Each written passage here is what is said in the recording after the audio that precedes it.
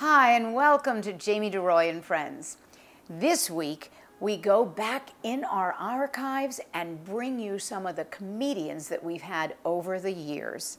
I flew back from San Francisco last night, and I fly at, and the San Francisco airport, I don't know if you know this, has that new body scanner thing, you know what I'm talking about, where you walk through, they can see your clit and everything. Anyway, so I walk through, I'm not kidding, I get to the other side, the TSA agent says to me, "Thank you very much, sir." I'm like, what? Aren't they supposed to keep that stuff secret? Seriously, I was really pissed. Oh, what else? Oh, I had a total knee replacement in July. Anyone have the total knee? You did? You had one? And? Savage. This is what I loved about it. First of all, I turned into my mother because, you know, you're homebound, you know? You can't do anything. Like, my activity was literally getting the mail. I sounded exactly like my mother. She'd call, today I went downstairs, I got the mail, and then I brought it upstairs, and I opened it, and I got a couple of phone calls, and I ate a tuna sandwich, and I mean, literally, that was all. And then I would walk around the block, right? That was the big exercise, walking around the block. And it was July, so I had shorts on. Everyone would stop me. Everyone. "Oh, wow, what happened to your knee? You got a torn ACL, a meniscus tear, what's going on?" And I'm like, no, I had a total knee replacement. "Oh, really? Wow. My great-grandfather just had that done."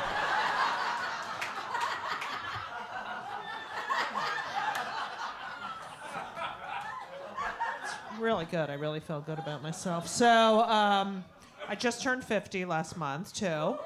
I think you have known me for almost like 30 years now. Isn't that, I know, I'm old, 50. Is 50 old? Oh, I'm at the Jamie deRoy show. Of course it's not old. All right, but let me tell you, if I was at Gotham, I'd be like, you know, "Hey, Grandma," but, no, 50, yeah. But they say you're middle-aged when you're 50. First of all, I'm not going to live to 100, so that's totally not. The only reason I know I feel kind of middle-agey is, number one, Eileen Fisher, and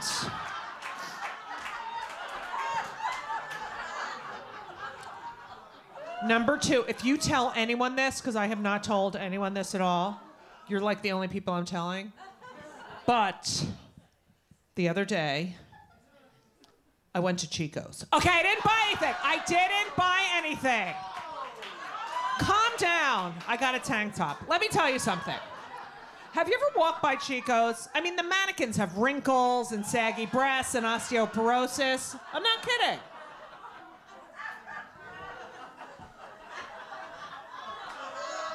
Some of their stuff is nice, too. And then I'll go online. Like, they always send you emails. Once you buy something there, they send you all the emails, like 50%. And then I'll be like, "Oh, my God, that blouse is really nice." And then I look it up, you know, and it has comments. And it's like, "Oh, I love this blouse. It fits great. Evelyn, 97. I'm like, okay. I think I'll wait on that one. But anyone in their 20s? Do we have any people in their 20s here? Do we? Oh, my God, how old are you? 29. Oh, you're 29. How old are you? 22. You're not 22. You were born in 1990. And you're potty trained and you can walk and read. Let me tell you a couple things. 22. It goes by like that, by the way. Does it not? Doesn't it? And there's a very subtle difference between being in your 20s or your 40s and 50s. And you know what it is? I'm not kidding. It's the way you introduce your friends to each other. Because I remember in my 20s, I'd introduce my friends. I'd be like, "Oh, my God, you have to meet my friend Bill. He's amazing. He just ran the marathon. He's really into jazz. He just passed the bar. He has a wine cellar." You know, now I'm 50. This is how I introduce my friends to each other. Okay, so tonight you're going to meet my friend Carol. She is amazing. But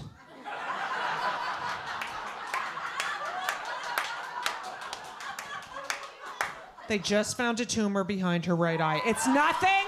It is completely benign. They're taking it out next week. Look at the left eye, because the right eye's like going all over the place. She might slur her speech or fall down, but she's like an amazing poet, and she volunteers at God's Love We Deliver. I'm telling you, she's amazing. It's just unbelievable. Like, you get into your 40s, and all people discuss are their medical ailments. That's it. I'm not kidding. And everyone has a tumor. It's like every week I get a phone call, they found something, and it's always the size of a fruit. Have you noticed that? They found the size of a grape, it's the size of a lemon, it's the size of Richard Simmons. Let me tell you something. In our generation, I think tumor should come in tall, grande, and venti. So. I did want to ask you guys a question right at the beginning. How broke do I look?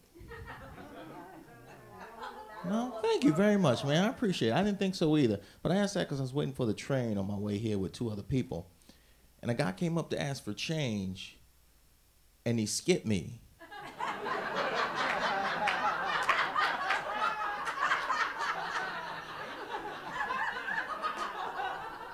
And I was offended.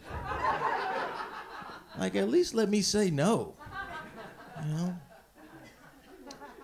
Actually, I just got back from Minnesota. I got to see the Mall of America. And you guys see that? It was cool. It's beautiful, right? It's amazing. I was from Minnesota? Very cool. Okay, you've heard of it, evidently. It's good. Well, no, because I was exploring, and I went up, and my friend, she was like, oh, be careful. Don't go up on the 4th floor. I'm like, what's up on the 4th floor? She's like, oh, it's a lot of bars and clubs. It can get kind of rough up there. How big is your mall when it has a bad neighborhood in it?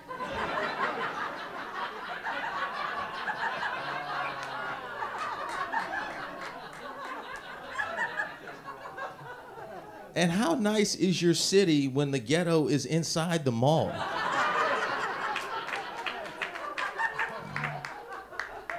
You've made it at that point. It's good to be back here, although the weather is actually colder here than it was in Minnesota. I've always hated the wintertime because I grew up with cheap parents. You know, my parents would do stuff like in the wintertime, heat was for guests.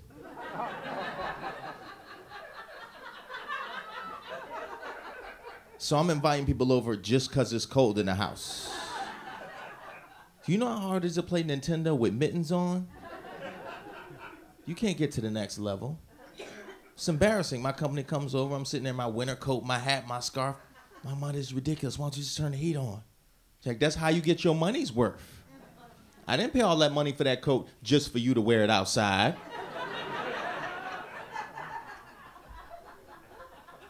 When I said you was gonna wear it all winter, I meant all winter.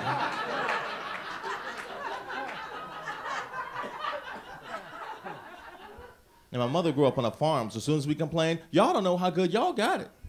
When we was growing up, we didn't even have toilet paper. Grandma just told us to walk it off. Yeah, we did not have hand-me-downs in my family. I just actually moved from Connecticut about a month ago. I lived there for 2 years. So I feel at home here because it's about as diverse as Connecticut was.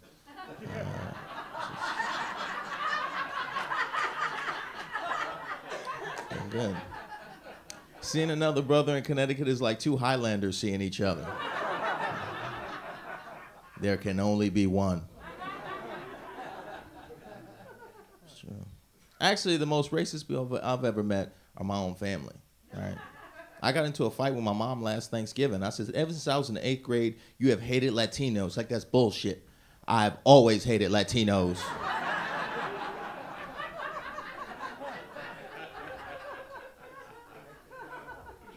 And she didn't like my girlfriend now because she said she was too light-skinned. Funny to her, evidently. Actually, to be fair, she is pretty light-skinned because her mother is white and her father is white.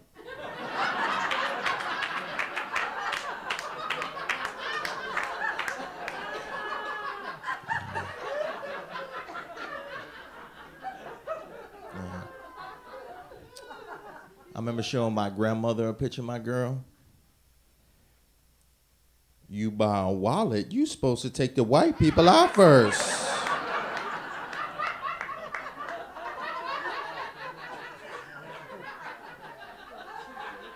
No, Grandma, that's my girlfriend. How did they get you in the picture with the white girl?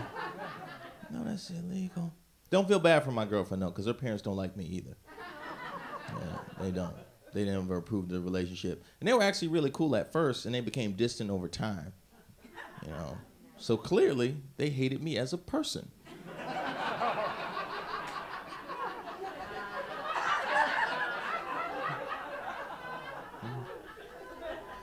You gotta respect that, right?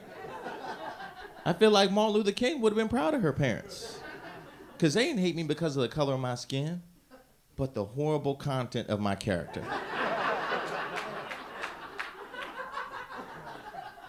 That was the dream. That's it. No, we're good together. I know she was the one for me when I saw her beautiful tan lines when we first met. I love tan lines. It's like, kind of like God came down and highlighted everything that was important.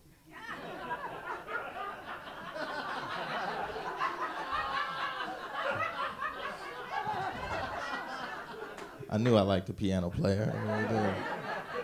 No, I gotta lose. I'm trying every day. I gotta lose weight. My doctor told me, he said, Jeff, you gotta learn how to eat. I said, you stupid bastard, I know how to eat. He told me the secret to losing weight was don't eat nothing past 9 o'clock at night. So you know what I did? I set all my clocks back 4 hours.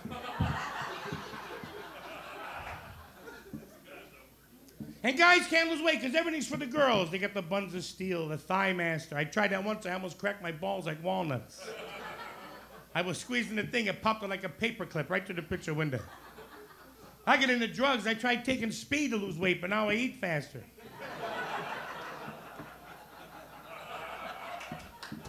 I used to play racquetball twice a week, but now I can't fit through that little door anymore. Lower him in. He's got 20 more minutes, that fat bastard. I was on that Slim Fast diet for 3 weeks. I went to the bathroom, little puffs of dust came out. I had to use a feather duster when I was finished. Sometimes the puffs of smoke were so big, Indians were calling me.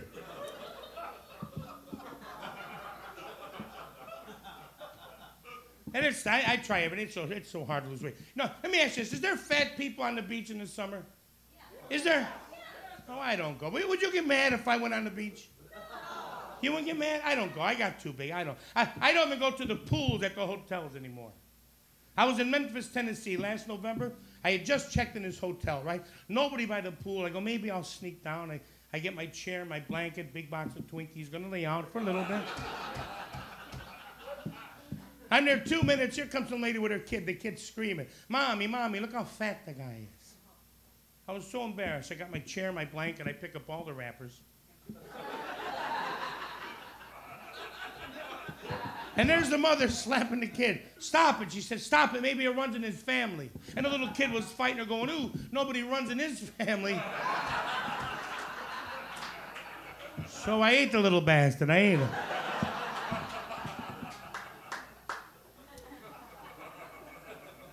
So I'm staying in a hotel in Jersey, right? I'm taking a shower. Guess who was in the shower at this hotel? Who? I like this guy. Who was in the shower? What's in the shower in these hotels? So what kind of soap?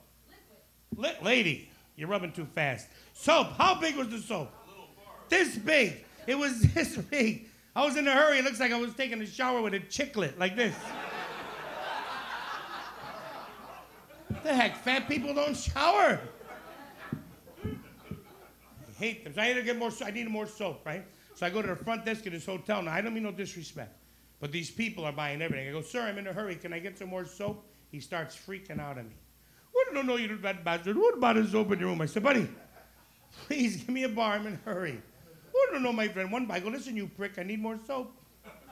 And you know what? I need another towel, and I yanked the towel right off his head. And when I pulled it, little bars of soap go falling all over the floor. So today's my anniversary. I came up tonight, and my wife is pissed, Jamie. She says, you better be banging her. That's what she told me. I'm what I got. 24 years ago. No, guess where I went on my honeymoon? Guess where I went? Pocono Mountains in Penn. Clap if you've been to the Pocono Mountains. You ever been there? Clap. Losers. It was now what a night we had. We had the honeymoon suite we had. Oh my God. The heart-shaped waterbed. Mirrors on the ceiling. I'll never forget the look in her face. What a blushing bride she was as she carried me over the threshold. And she was so cute, she called out from the bedroom. She goes, honey, unpack my things. And there it was, the little skimpy red lace negligee. I had a little trouble getting it on, but it was beautiful. When I came out, she was laying naked on the waterbed. The urge came over me, I jumped on. She flipped across the room. We had to wait till the tide came in to make love. She started to get me in the mood. She started whispering recipes in my ear. 2 cups of sugar. I love you, fat bastard. Hey, you know what they had there? Big round bed. Big round bed. It was the first bed I ever fit on perfectly. But you know what happened? I couldn't get off the bed. There's no corners on a round bed. 2 hours I was stuck in this frickin' bed. I finally popped a woody and pole vaulted off the side. Thank you very much. It's great to be here. Are you enjoying your summer so far? Yeah? Reminiscing about the vacations you took when you were a child? That's what I do, you know. My God, we go on vacation every year. We had a 1959 Ford Country Squire station wagon, wood paneling along the sides. The seats were always down in the back. It was like a big playroom back there, you know. There were no child restraint seats or safety belts back then. Just 5 kids in 0 gravity. Slow down, Daddy, slow down, shut up!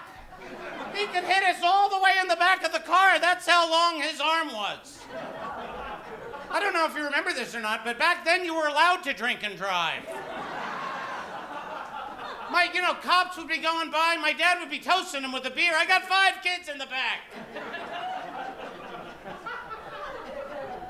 My God, and the kids today, they have the DVDs in the car. Daddy, I want to watch a DVD. I want a DVD! We didn't have DVDs when we were kids. We had BVDs. My father would throw back his dirty BVDs. No, that didn't happen. I just made that up. But we had horror movies. That's what we had. My father's eyeballs in the rearview mirror. I'm coming back there. I'm killing every one of you goddamn kids. This is my vacation. And he could hit us all the way back. And if he couldn't hit us because he was having a short arm day, he'd jam on the brakes and we'd all slide forward. Then he'd hit us with a hammer or a tire iron or something. My mother going, don't be telling audiences your father hit you with a hammer or a tire iron. If he did, it was play because you were acting like a crazy person back there. God, you're like a mental case. My mother would point to people. That was her job, you know? We'd be driving down the street. My mother would be pointing to weird-looking people. Hey, kids. Look at that one over there. Look at him, look at him, look at him. Go ahead, take a good goddamn good look at that one. Look at the size of the head on that man. And the guy would look at us and my father would go, what are you looking at? We're looking at you, you don't look at us. Go ahead, kids, look at him, look at him, look at him, look at him, look at him, look at him, look at him.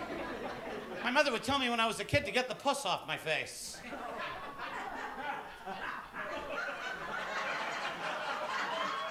You ever hear that one? Get that puss off your face. You're not walking around this house with the big puss on. I had no idea what she was talking about. I'd be on my way to school. You're not going to school with that puss on your face. I'd go to school and ask my teacher, Sister Damien, do I have a big puss on my face? Get to the principal's office. But my mother said I had a puss on my face. Where's the puss? I want to know where it is. Talking about the puss. You have to repeat everything you goddamn hear at school. You're like a booty man. I'll tell you one thing, mister. You're not going to summer camp this year. No way, Jose. Then my mother would call me Jose. Then my brothers would go, you're adopted. That's why she calls you Jose. You Mexican. No, I'm not. ¿Qué pasa? What are you saying to me? I guess you wouldn't be surprised if I told you I was divorced. Okay.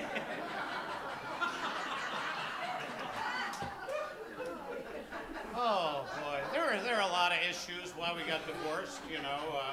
Being gay, that's a good reason to get divorced. God, how do you tell your wife you're gay? Honey, I'm homo. Okay.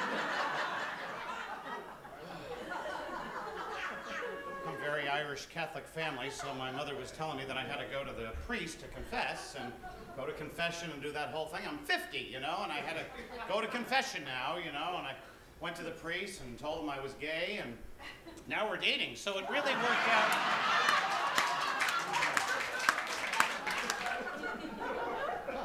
They always wanted me to be a singer when I was a kid.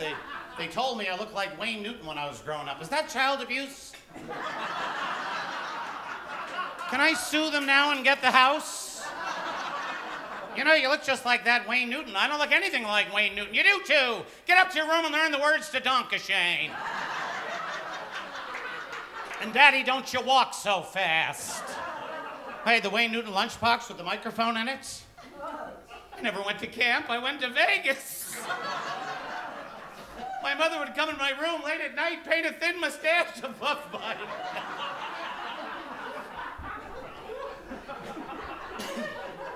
But I met all the greats out in Vegas, you know, Sinatra, and, you know, he was great. You know, the one song I was thinking that he never recorded was that We Are the World song. We are that world. We know them kids. We're on that crazy spinning sphere we call the earth. Maybe not for this crowd. That song just don't swing. Ding, ding, ding, ding. They just re-recorded that song. Did you know that?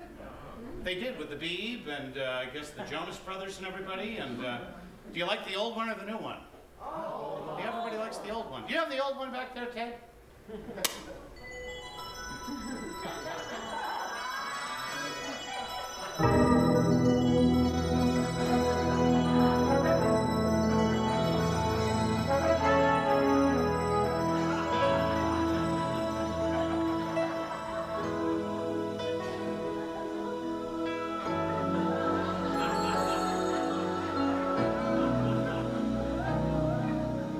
There comes a time when we heed a certain call, when the world must come together as one.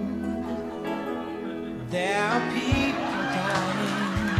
Oh, when it's time to lend a hand to life, the greatest gift of all. We can't go on pretending day by day that someone somewhere will soon make a change. We all a part of God's great big family. And the truth, you know, love